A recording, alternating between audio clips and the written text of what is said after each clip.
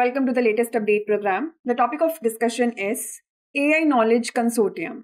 12 research institutions and think tanks have joined forces to establish the Artificial Intelligence Knowledge Consortium in India, dedicated to championing a multi-stakeholder approach to AI governance. The launch was accompanied by a report titled What Indian Parliamentarians Think of AI.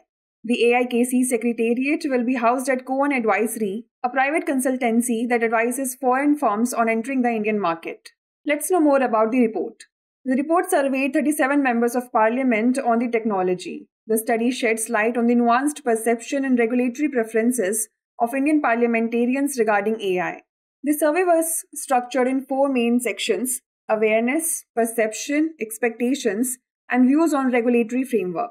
Let's discuss its key takeaways. Most of the parliamentarians, that is 97%, understand AI as a technology enabling machines to perform tasks that typically require human intelligence. Most parliamentarians are familiar with AI's basic applications in daily life, such as voice assistants.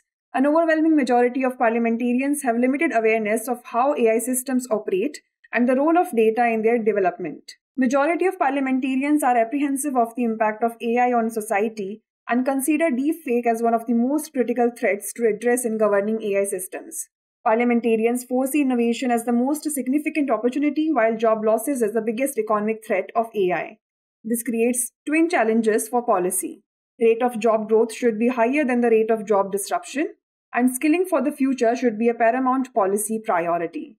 Now's the time to test your knowledge. The question is, what percentage of Indian parliamentarians understand AI as a technology enabling machines to perform tasks requiring human intelligence? 80%, 97%, 65%, or 50%? Send the answer to this question in the comment section. Thanks for watching.